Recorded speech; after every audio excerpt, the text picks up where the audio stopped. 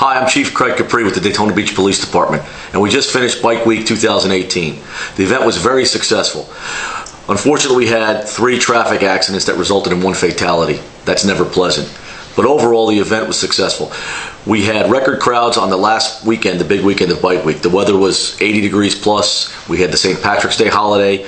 We had day trippers coming from Central Florida, and it was a great beach day. So from about 10 o'clock in the morning till about 4 o'clock in the morning Sunday, we were very busy. I'm very pleased with the work the men and women of this department did to persevere through some long hours and some cold weather. But at the end of the day, we were successful as always. Now we look back at what we could do better for Bike Week 2019, and I feel very comfortable and confident in the abilities of this agency as we move forward, that we'll be prepared for any challenges that come next year. So I want to thank you.